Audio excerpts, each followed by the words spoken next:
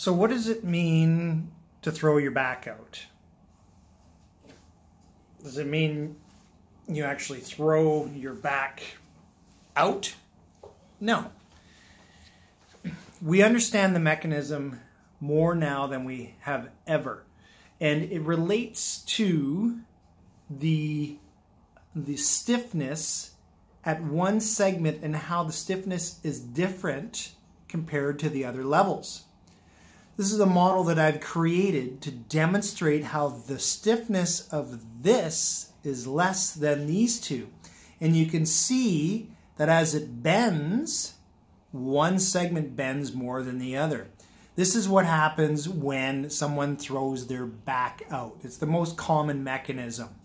And when you go to bend in an awkward angle, like if you're more of a rounded and a twisted type of a movement, these should all move in sequence. But if you have a disc that's lost a little bit of its height, just like a car tire, when a car tire loses its height or its pressure, it's a little sloppier on the road, right? So it's not as stiff.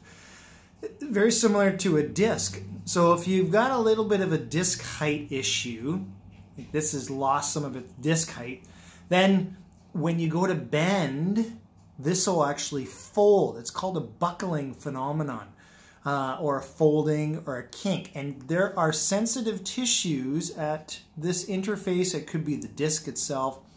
This could be the end plate. It can even be the facet joints that actually bind and cause irritation. That's often the reaction after you've thrown your back out. The muscles go to protect. Well, it's because one of these tissues, or maybe a combination of these tissues, have been aggravated or sensitized.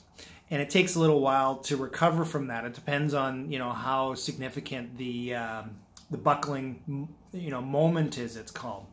So how do you prevent such an event? With degenerative discs, which is a very common thing that a lot of us have, it starts as early as the second decade of life. The disc heights come down, and just like a car tire, they can kind of slide a little easier. So you want to, especially when you go to lift things, and even common bending, you want to maintain this curve in your back to make sure that these facet joints are engaged. As soon as you go into a forward flexed type of a movement, these facet joints disengage. These guys actually stress shield the disc, and it kind of locks things in place.